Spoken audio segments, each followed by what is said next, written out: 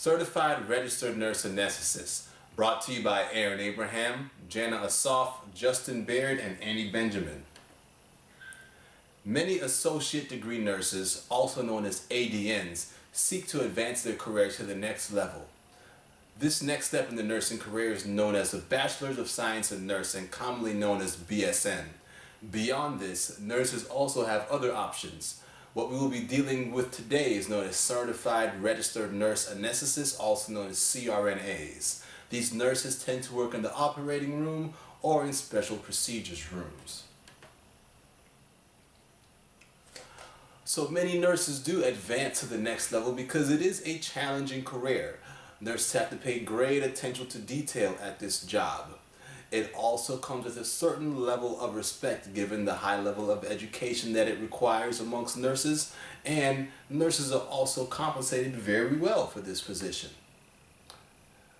According to the Bureau of Labor and Statistics, CRNAs are among the highest paid nurses, and there is expected to be no shortage of demand either. Between the year 2016 and 2026, the Bureau of Labor and Statistics, they report an expected 16% increase in job demand for CRNAs.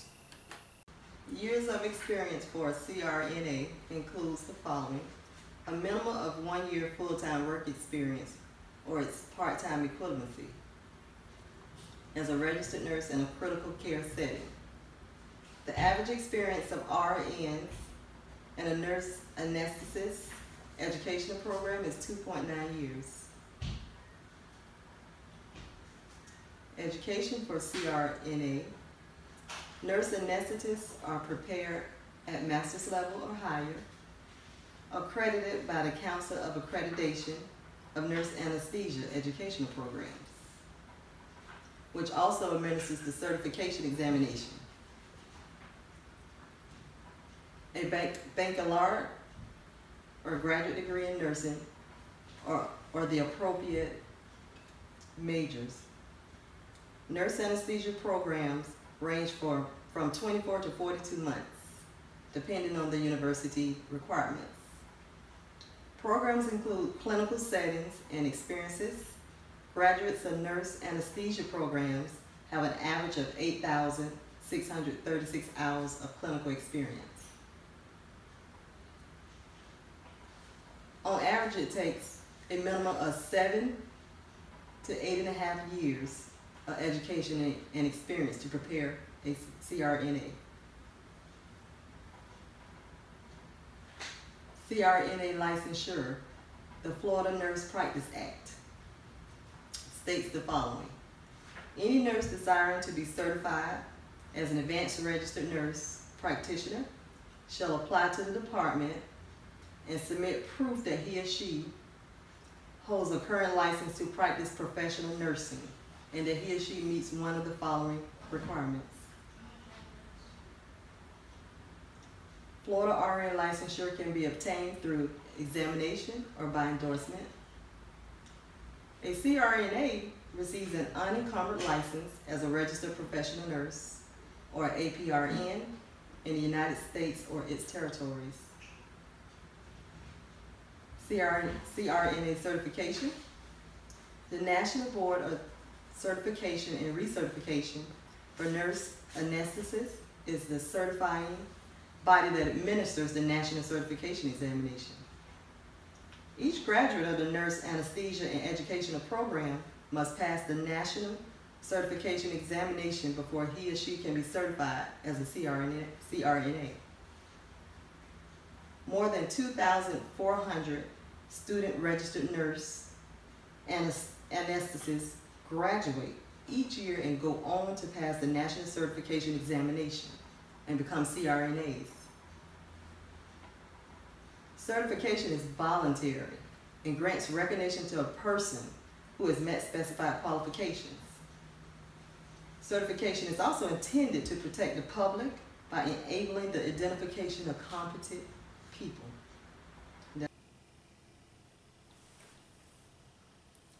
The major responsibilities of CRNAs involve administering anesthesia in order to safely sedate and revive patients. In order for CRNAs to safely do this, they must assess the patient's illnesses, allergies, and conditions. This may include the last time the patient ate or drank, any previously used medications, assessing the patient's lung sounds. In pediatric populations, also checking for loose teeth. The CRNA must administer and adjust these medications according to the patient's condition. This must be done before, during, and after the procedure. The nurse anesthetist may also be involved in pain control for patients. It is their job to determine how much pain medication a patient can safely tolerate while they are recovering from anesthesia. The American Association of Nurse Anesthetists is a professional organization started back in 1931. It currently represents over 50,000 CRNAs. They have 11 standards of practice, and they are as follows.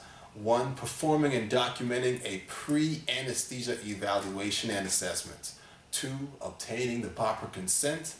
3. Formulating an anesthesia plan. 4. Implementing and adjusting that plan based on the patient's conditions.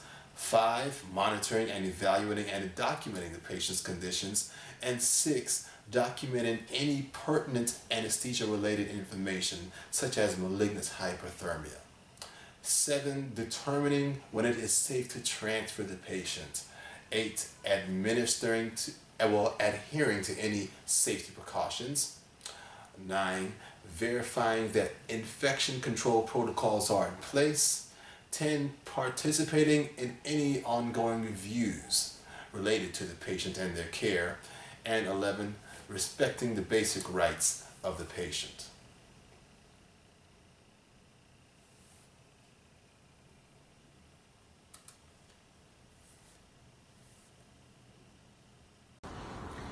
The next part of the presentation is the impact of certified registered nurse anesthetists upon the nursing profession.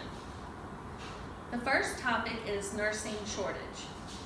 If there is a CRNA shortage, this could limit access to high quality care even when there is a growing demand for surgical and interventional procedures for an aging population.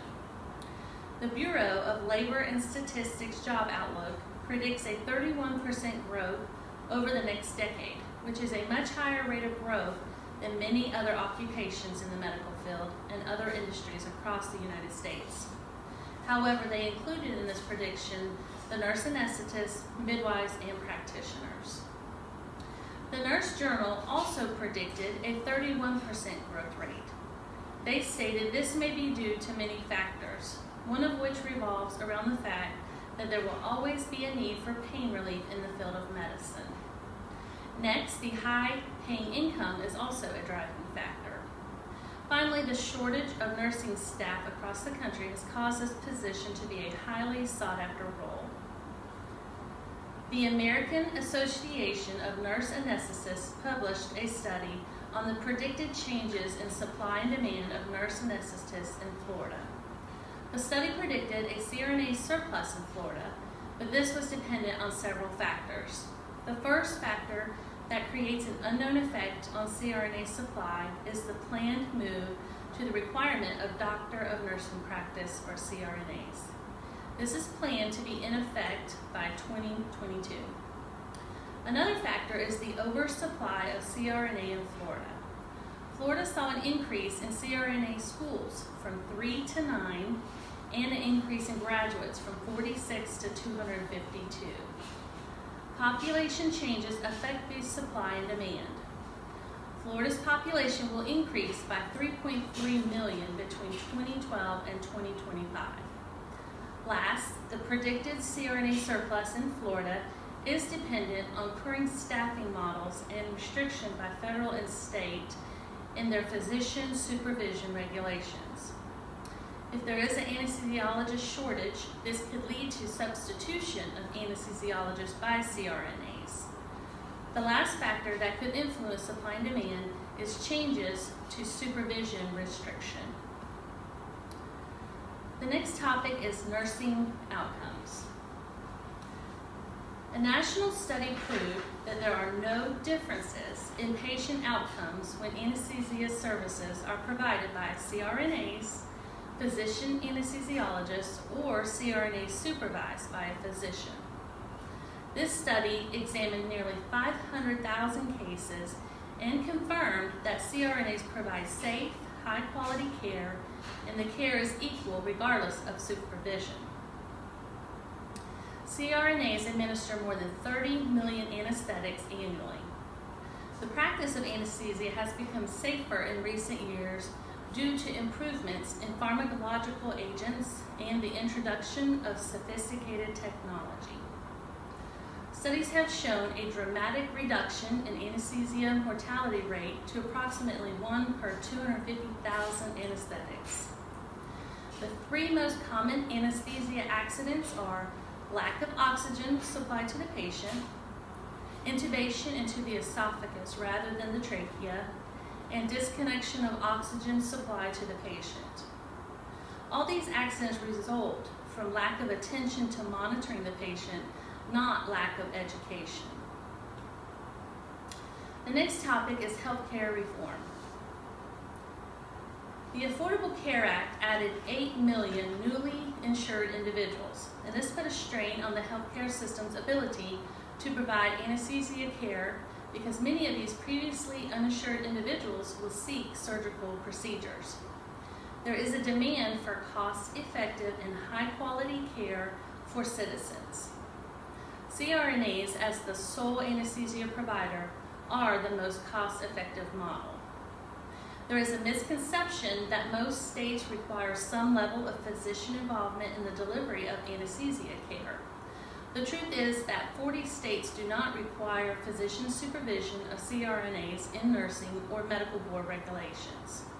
17 states have opted out from the Medicare requirement for physician supervision of CRNAs.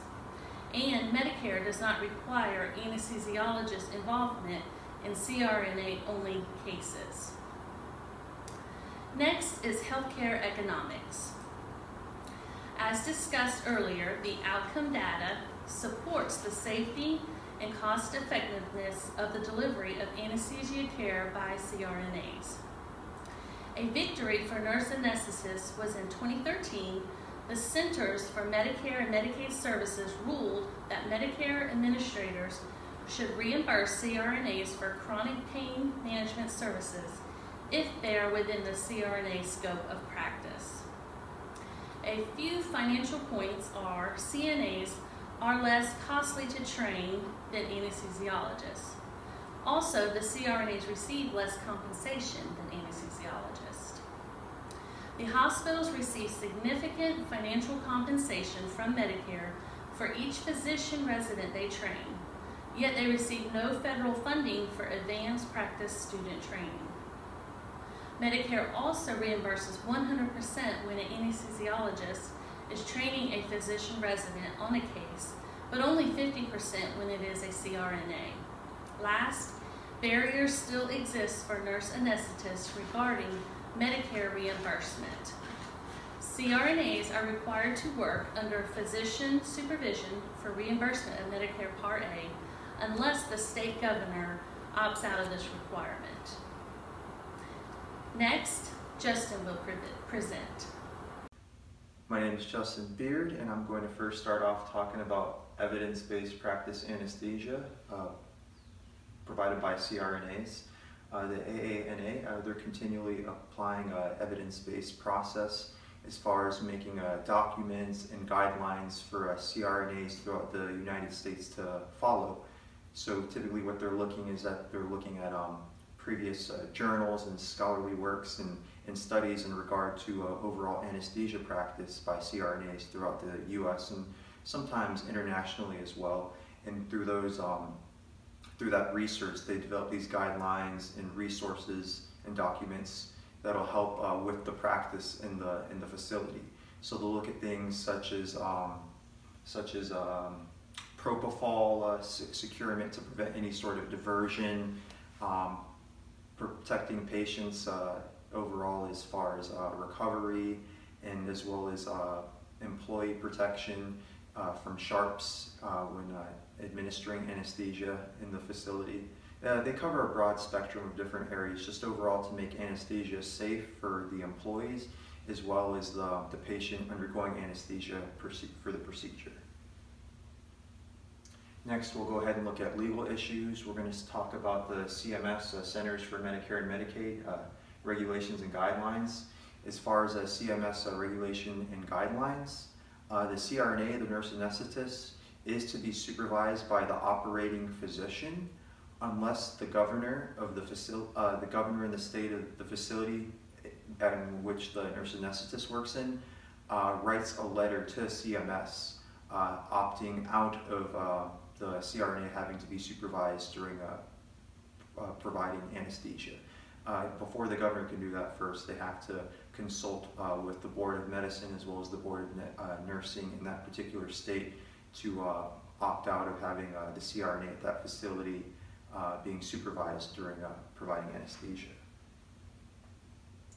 So going underneath legal issues continued, to supervise or not.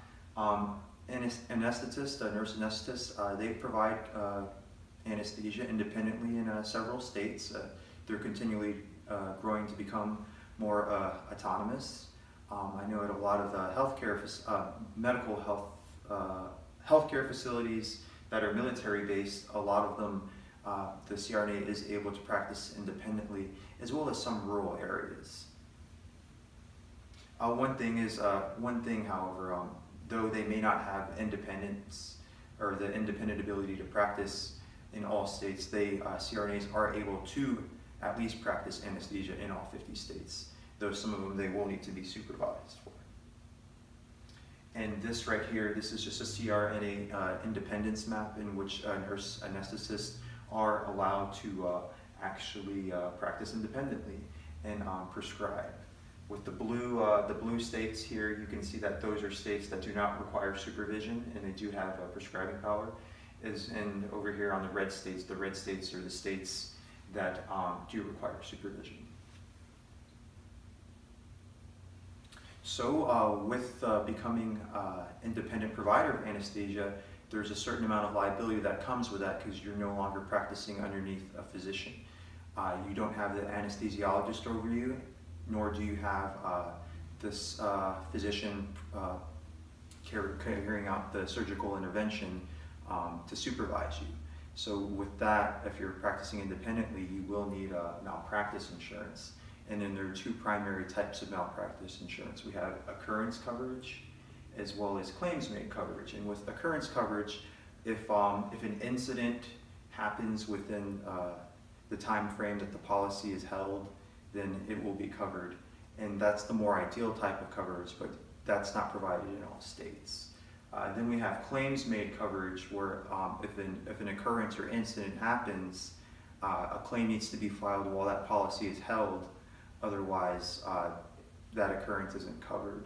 And then they have some things, tails, which can actually extend the amount of time in which you can file if your policy is already terminated. But hopefully no one has to worry about any of those issues as of yet. Next, let's look at the quality of the care provided by the CRNA. I know we already did do a reference to DeLeese and Cromwell from 2010.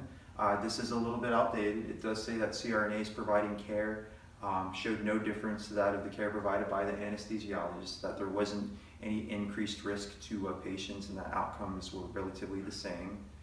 That it was dated from 2010, so it is a little bit more outdated.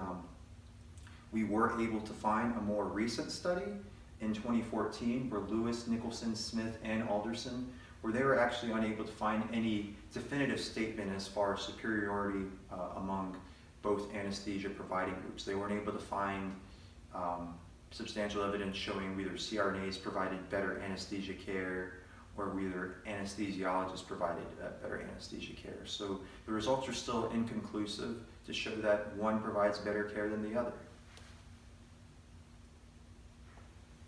And looking at quality of CRNA care continued, perception of CRNAs among anesthesiologists.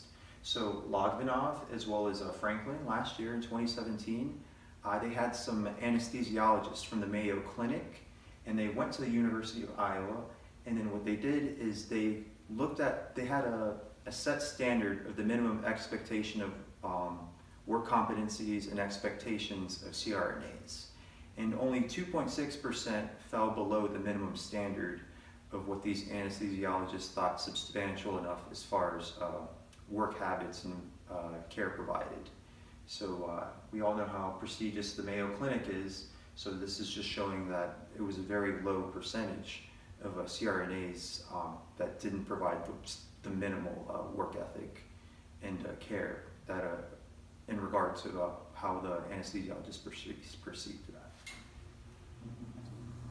So in conclusion, the practice of nursing is continually growing. It's no longer bedside nursing anymore. There are various jobs in which you can get as a nurse, and you can continually grow with your education as well. The scope of practice is continually growing on. You have nursing informatics, nursing management. You can become the director of a big unit or multiple units. You can become an advanced practicing nurse working in pediatrics, family practice. You can be a first assist, helping the surgeon in the OR. You can work in geriatrics, psych. You can practice anesthesia. It's continually growing, and you don't even have to work in the clinical setting. You can do things out the clinical setting. You can do dermatology. Nursing is growing as well as the demand. It's continually growing. Nurses are retiring, and we need new nurses, and people are still getting sick, and the population is increasing. So there will always be a demand for nursing. But looking at the CRNA path, if you have any interest in providing anesthesia, or if you've been to the OR before and you just want to be right beside the table and you like the procedures that go on in there and you like to observe and watch, then this might be the job for you. Not necessarily just OR too, even in a clinical setting outside of the hospital. If you're going into a procedural clinic, such as a place that does EGDs or anything of that nature, then you can provide anesthesia care there too. But if you just like to watch procedures being done and help out with that, this may be the job for you. Where the operating physician or the surgeon is conducting the surgical intervention, you're there sitting at the table side, maintaining the patient hemodynamically. You're making sure that all their vitals are right, that while they're undergoing the procedure, they're actually asleep and they aren't able to feel any sort of pain. You're maintaining them hemodynamically while they're asleep and ensuring that you're managing them with adequate amounts of sedation. So you're there making sure they're alive through the process, as well as making sure that they're able to wake up after the process. So if you want to challenge yourself and you want growth financially, because it pays very well, if you want growth financially, if you want growth intellectually, because you're constantly going to challenge yourself and you have to know a lot being in the OR, because a lot of bad things can happen. But if you want to grow intellectually as well, and even compassionately, this may be the route for you. Seeing the patient before they have a surgical procedure done, doing a history and physical anesthesia questionnaire, kind of going over what the surgeon may be doing in the OR, and then seeing the patient as they wake up from the procedure. There's a lot of growth and a lot of potential for you to grow as a person through this route. So if any of those things spark your interest, this may be the route for you. And these are just our references. Thank you.